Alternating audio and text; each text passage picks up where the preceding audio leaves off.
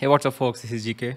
As I have discussed in my previous videos, multi-cloud is going to be the future in most of the companies. For example, you will have companies using one cloud for one specific services, and then they'll use another cloud for another set of specific services. So in this video, we're going to look at a specific use case.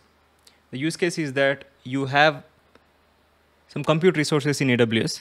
So let's say your company is using EC2 or Lambda function in AWS, as AWS is good in compute resources, and then you want to use GCP services. Let's say you want to use BigQuery or AAML based services in GCP. Now the use case is that we have to connect from AWS to GCP, and then we're going to consume the services of GCP from AWS. So that's the use case. Now in my previous videos, I have told you all that you can obviously use service account keys. You can create a service account. You can store those credentials in AWS, and then you can access GCP. That's the easiest way of accomplishing this use case. But the disadvantage of using service account keys is that obviously it's a huge security risk, because once you download the keys, you do not have control over them.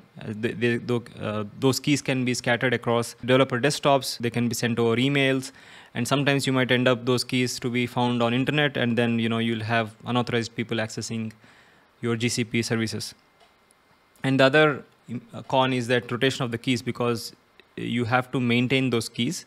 You have to rotate them once in 3 months or 2 months, or whatever your company's policies. And with that, you will also have a huge operational headache, because if your company has lots of projects, you have to create lots of keys for different developers, and based on the use cases, you have to create specific permissions for those keys, for those service accounts. So these are some of the main disadvantages.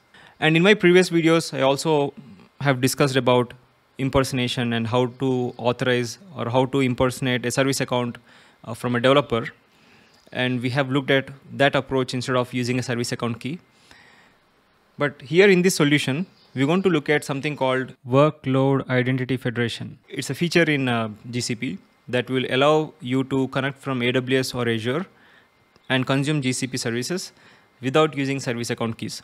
So it's going to use a temporary OAuth tokens, and then you're going to talk to GCP resources from AWS without using the keys. So that's a huge advantage.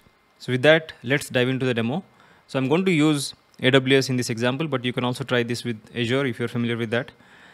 I'm going to create EC2s in AWS. So the assumption is that you know a little bit of AWS, and then obviously you also know how to create service accounts. I'm going to go a little faster in creating service accounts and all those things, because I have already discussed those in my previous videos.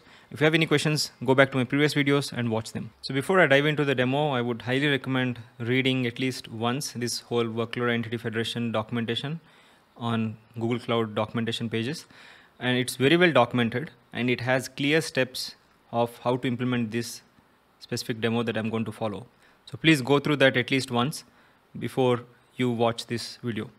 So with that aside, as always, go to your Cloud Console. So here I'm going to create a service account. Go to Service Accounts.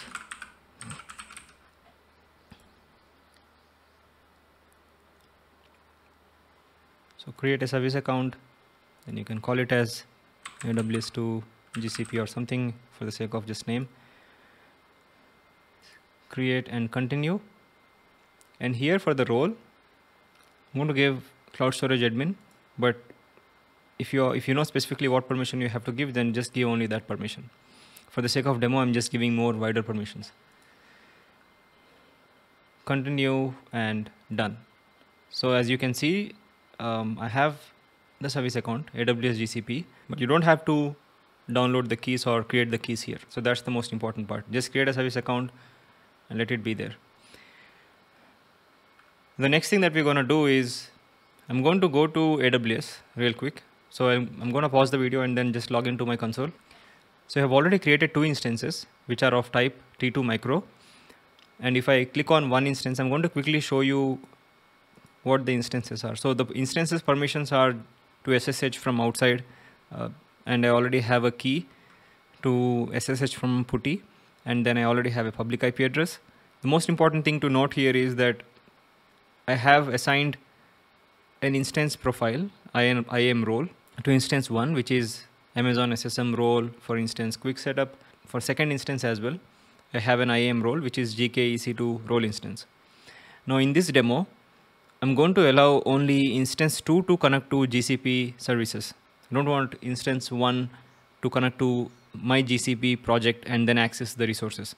So I'm going to use filters, and then we're going to use conditions at the GCP side, but I'm going to show you how to do all that stuff, so don't worry about that part. For now, create EC2 instances and then assign IAM roles to those EC2 instances. If you want to have multiple IAM roles, you can have multiple IAM roles, or if you just want to have one IAM role for both, you can just do that as well. So the next thing is we're going to go back to the GCP console, and here we just created a service account. So again, in the same section of IAM and admin, go to Workload Identity Federation. So this is the service that GCP has created. It's an awesome service to allow to connect from AWS or Azure or OIDC.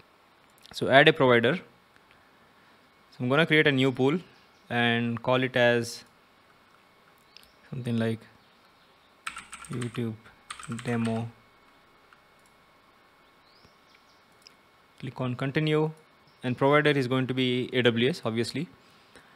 And provider name, you can give YouTube demo pro, just for the sake of name. And then account ID is going to be the account number of AWS. So for that, you can just copy from here, go to the AWS, and on the top side you will see my account, and you can copy the number from there and paste it here. Continue. And you don't have to worry about any mappings here, because this is fine. This is what we needed anyways. And let this CL expression be the way it is already defined here, and then click on save. Okay, so now we have everything done from here. So the next thing that we have to do is we have to grant access to our service account. That way, because now from AWS, whenever we are making a call, so we're going to download a small file that I'm going to show you now. And when we are trying to connect from AWS, so it's going to talk to the service account. So this pool should have permission to the service account. So the service account that we have created was AWS to GCP. And then I'm going to tell all the entities in this pool. So you can have multiple entities in this pool. I'm going to tell all the entities in this pool to have permission on the service account. Or I can give only entities matching the filter. So let's say if I do that, only entities matching the filter, I have to select AWS role and select this one. So this is the exact thing that you have to mention. I'm going to give this in the description. So this is nothing but it's an account number, STS, assumed role, and this is the instance profile that my instance is using. If I go back to the AWS console, you will see here I have this IAM role. So that's exactly what I have mentioned here. Okay, click on save.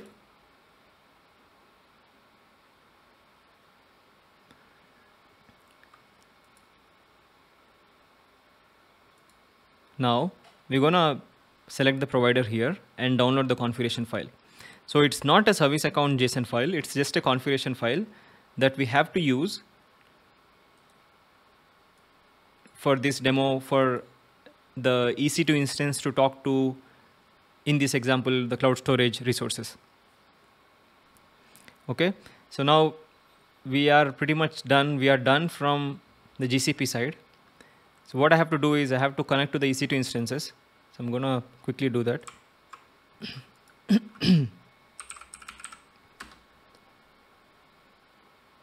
So I've connected to the EC2 instance. So now I have to copy the new file to here. So let's say I have this file which I have downloaded, the client library configuration file.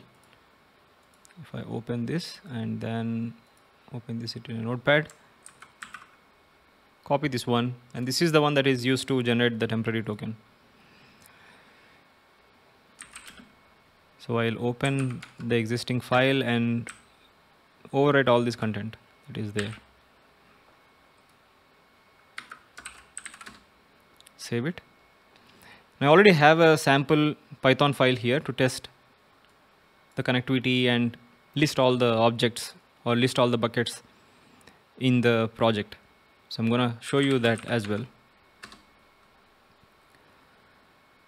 So here basically import Google Auth OS, and these are the normal stuff that you have to do, and make sure that you already have installed Google libraries and everything that is required for Python.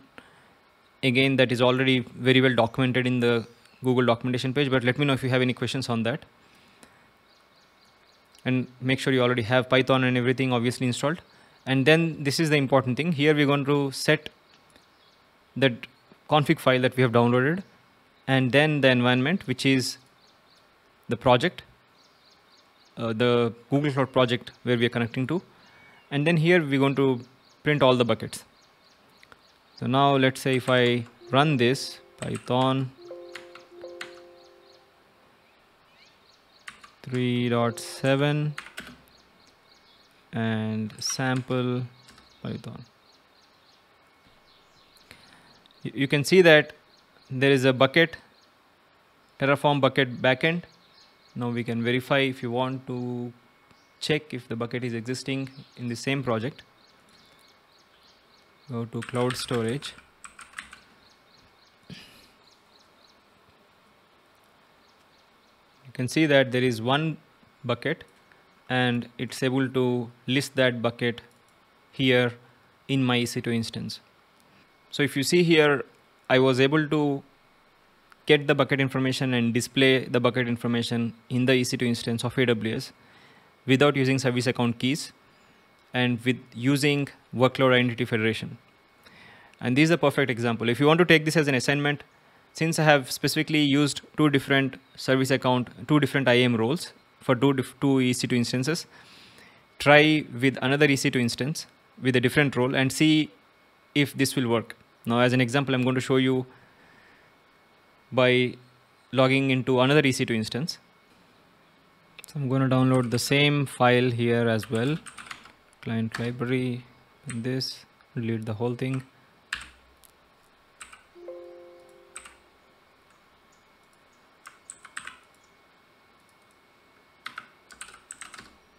Now if I run this Python 3.7 sample, you should get an error which is permission denied. And this is where I have defined, if you remember in the Workload Identity Federation of the project here, if you remember here, I have said allow only specific permission, right? If you remember here, I have told that allow only IAM role, which is mapping to my GKEC2 role instance. So if you are trying to access now from any other instance with a different role, so you should ideally get this permission error that you're not able to impersonate that service account. So this is a perfect example of, even restricting EC2 instances based on the IAM roles that they are using. Because the identity here for an EC2 instance is an IAM role, and we are authorizing that identity to talk to GCP services and consume GCP services. So that's all for this demo. Hopefully you got this, and then try to practice this at home. And let me know if you have any questions while practicing this, or if you have any doubts while practicing this.